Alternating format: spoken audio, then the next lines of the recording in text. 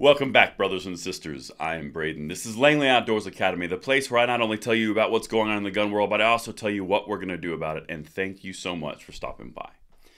All right, guys, what we're going to talk about is an excerpt of the interview that I did with Larry Keane. He is the SVP of Government and Public Affairs and General Counsel for NSSF. This guy is the top lawyer for one of the largest organizations for gun rights in the country, NSSF.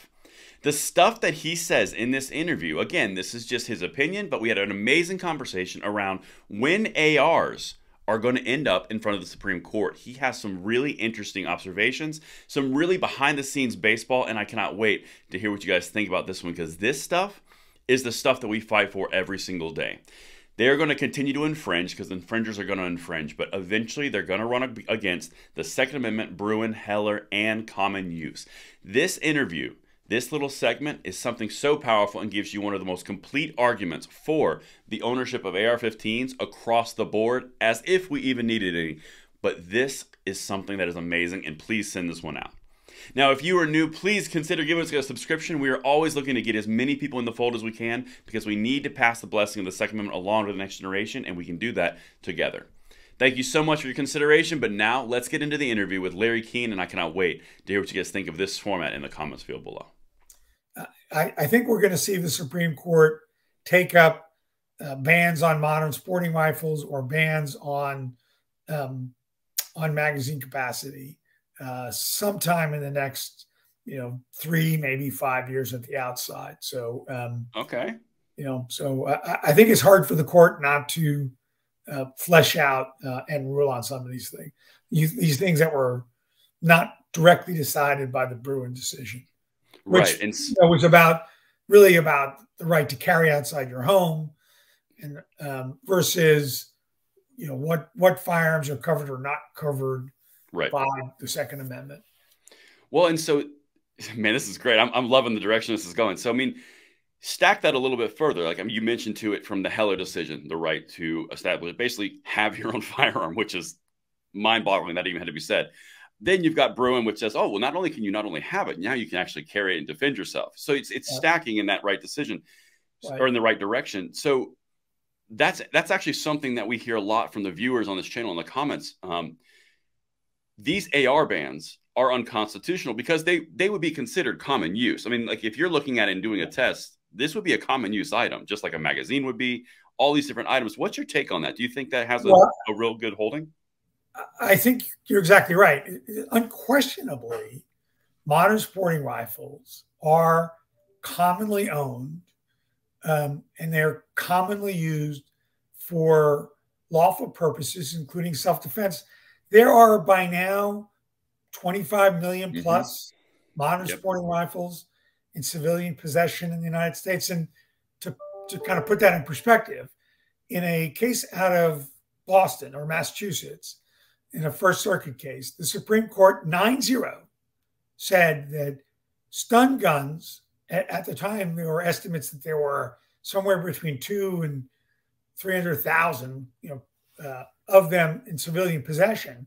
The Supreme Court said those were commonly owned, commonly used for self-defense, and were protected by the Second Amendment. People say, that Bruen was the first Second Amendment case since Heller. That's not entirely true.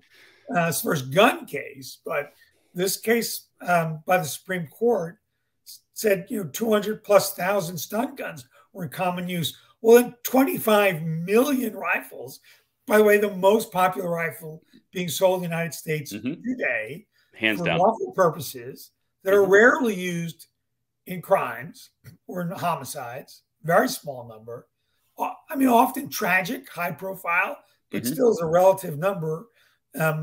They are clearly bearable arms that are commonly owned and used for lawful purposes. So I think very clearly, and so once that's established, then the burden under Heller, and as emphasized by Bruen, is the government's burden to prove that limiting ownership of those bearable arms that are covered by the Second Amendment is consistent with our national heritage and traditions for gun restrictions that existed at the time of our founding, the time the Constitution was adopted.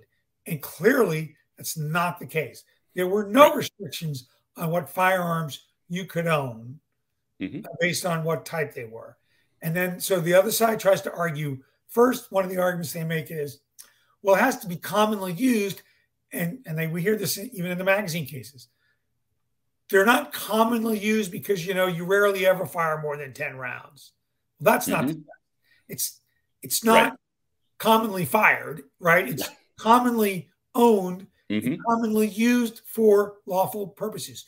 You purchase the firearm for the purpose of using it for self-defense or hunting or target shooting, right? And so the test isn't how many times did you actually pull the trigger. That's like saying, you know, you don't own golf clubs for golfing because you rarely golf. Right. Right. Exactly. So that's not the test. Then we see this all the time now, particularly post-Bruin. The court said firearms that are dangerous and unusual could fall outside of the scope of the Second Amendment. Now what we see the other side saying in court is dangerous, and then they literally take out and insert in brackets or, which is just purposefully misleading to the court, because that's not what the court said in Heller. 100%. All right, that concludes that segment of the interview with Larry Keane. Again, SVP and General Counsel for NSSF. This is the top of the food chain, and I hope that you guys enjoyed this content. And if you do, I will absolutely do more. Thank you so much for watching, and I will see you on the next one. I'm Braden. See you later.